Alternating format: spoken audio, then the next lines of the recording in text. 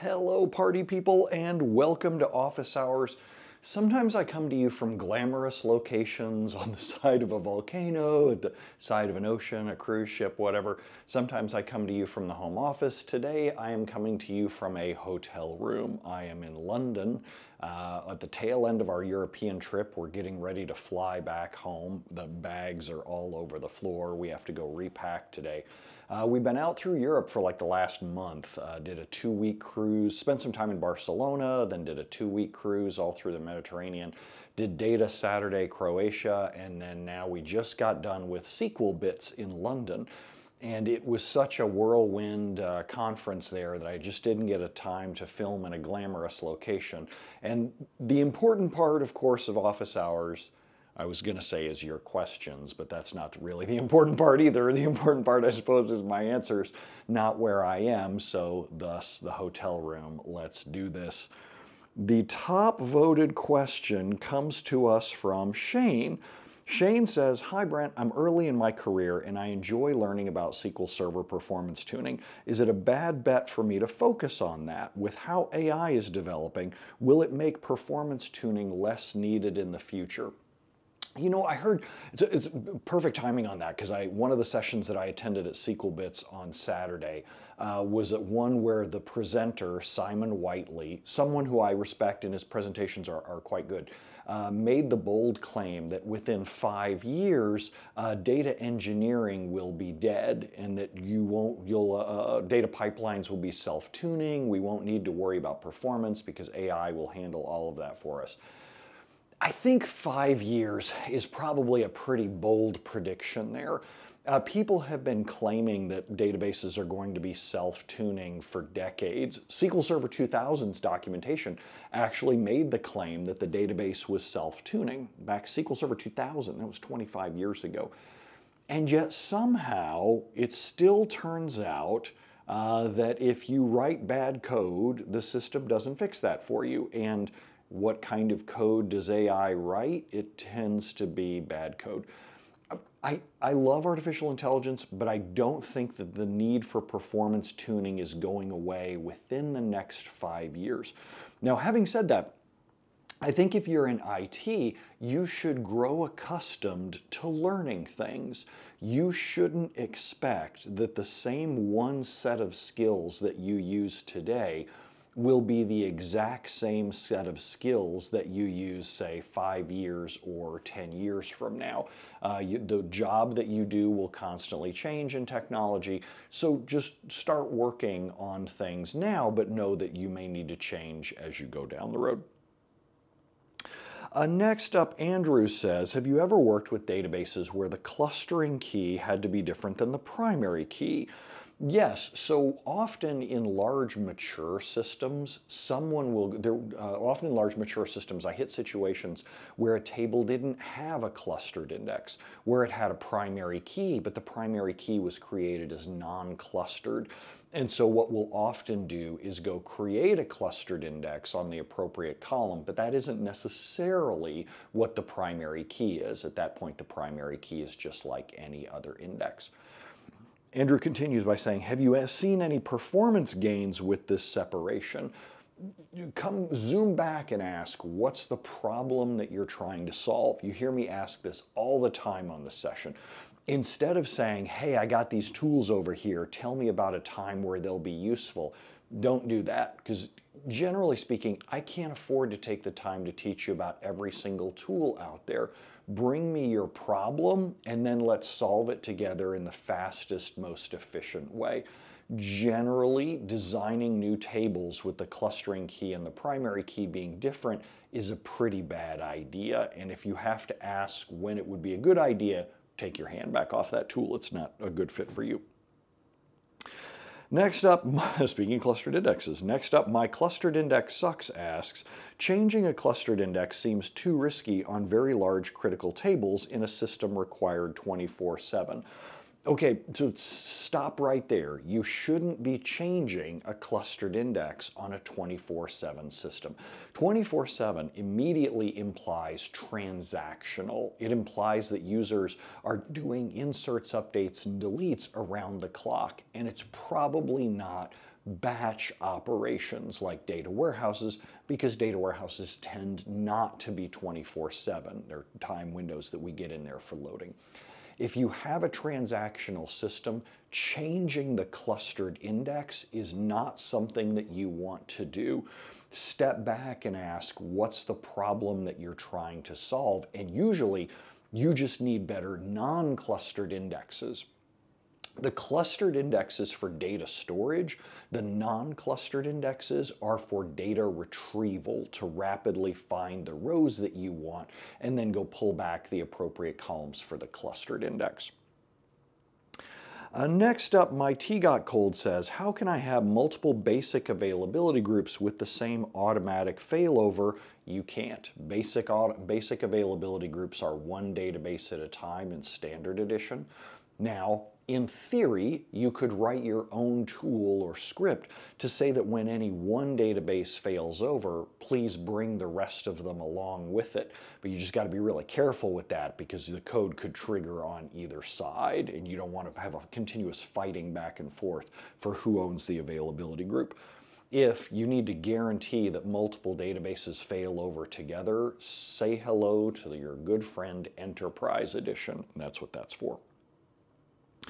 Bandhu says, when taking a new DBA job, what's the max number of SQL servers you would feel comfortable being responsible for? So that implies that you're the only DBA. That implies that you're working by yourself. In that case, you want to find out what other resources you have available in the company. Because if you're the only person being on call when any of these things go down, you're going to have a really bad time. You want to find out if anybody else in the company has any SQL Server experience, if any can spell you or give you some relief in the on-call rotation. Otherwise, being the only person on call during your job at a company for one set of servers is going to result in burnout eventually for you. If you're willing to take that risk, like if you want the job really badly, then that's a you question. How much risk are you willing to tolerate? Because the more servers that you have, the more likely it is that you're not going to get a free weekend because something will always be broken on one of the servers. Next up, Cavaliery asks, hi Brent, I notice all of your examples include an ID column, an auto-incrementing integer. Do you think that it's always necessary to have that column? No, not at all. And I talk about the situations where it doesn't make sense in my mastering index tuning class in the clustered indexes module. When you're just getting started designing a table, by all means, throw an ID column on there. It's the easy way to get started. But as you get through 2-3 years worth of table design, then it's time to step into the mastering index tuning classes and learn about situations where alternatives make more sense. Bandhu asks, how does administering a few SQL servers differ from administering 100 SQL servers? Basically, you have to do automation by the time you hit 100 SQL servers. You can't apply patches, for example, across 100 SQL servers. That would keep you busy full time. Backups, testing restores, testing for corruption, doing provisioning has to be automated. So the more servers that you're administering, the more you have to be an expert at automation rather than clicking through wizards. TractorDBA asks, UDF was inlined, resulting in a complex execution plan which produced non-yielding schedulers hanging SQL. Only have you seen anything like this? So I've seen all kinds of crazy stuff. What it sounds like you're asking is, can you troubleshoot this for me? And that's beyond the scope of something that we can do together over a Q&A format like this. You have a couple of options when you're having problems where SQL Server crashes with non-yielding schedulers. One is that you can open a support case with Microsoft. And of course, your necessity of doing this assumes that it's happening more than once. If it's something that just happened once and went bump in the night, I would generally not worry about it. But by the second time that it happens to a production server, then you're going to have to start paying attention and either opening support cases with Microsoft, talking to your support folks with your enterprise agreement, or hiring an outside consultant to help you do that kind of troubleshooting. But obviously, it's beyond something that I can just give you a quick answer for here. Alexei asks, what is your opinion of the new vector search functionality in SQL Server 2025? I don't really understand the point of it. The problem with vector search is that it assumes that those vectors are up to date, and that doesn't make a lot of sense when they generally are based on some external LLM. And whenever that vector data needs to change, like because the PDF contents have changed or something about the model that you're using has changed, then you got to regenerate all of those vectors again. It seems like you're using SQL Server as a caching layer, and there's no real way to do change detection when those outside files or embeddings have changed. So I don't really get it. I think I'm missing something, that maybe there's some kind of business use where the data never changes and or only rarely changes, like once a month, and we need to do a vector search on it. I just don't know of a lot of data that stays that stable that long.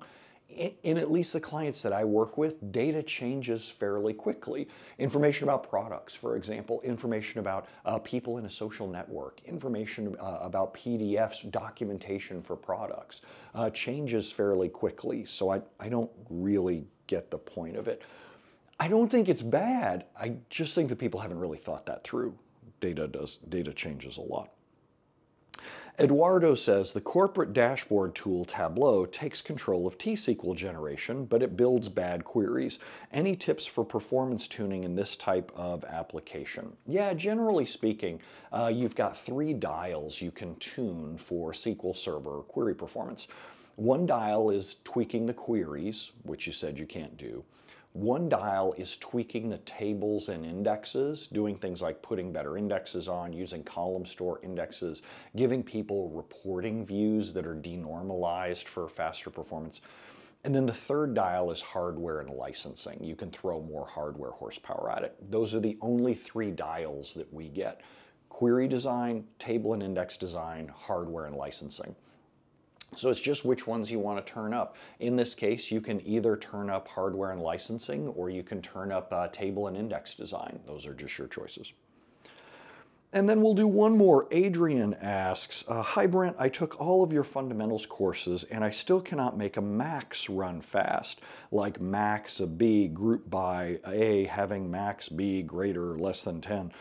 Does it help to look for the mastering courses? No, I think you missed fundamentals of column store. Column store is phenomenal for that kind of thing. And also I would say too, it depends on what your meaning of fast is and what the size of the data is. If you have 1 billion rows, column store indexes still probably isn't going to help you get it across the finish line if your definition of fast is, say, 100 milliseconds. In that case, you're going to want to look at the mastering index tuning courses, and we give you additional options inside there, like indexed views, for example. All right, there we go. There's a good handful of questions, or a good handful of answers to get y'all back on track. I am now going to go repack Eve's bags. Holy moly, I have to, let's see here, give you a quick view of these. I have to go repack, click it over there, repack Eve's bags for her because we unpacked a bunch of stuff, and this isn't even all of it. There's a lot more in the other room. Go repack a bunch of stuff before we go get on a flight and head back to the United States. And I will see y'all next time on Office Hours. Adios.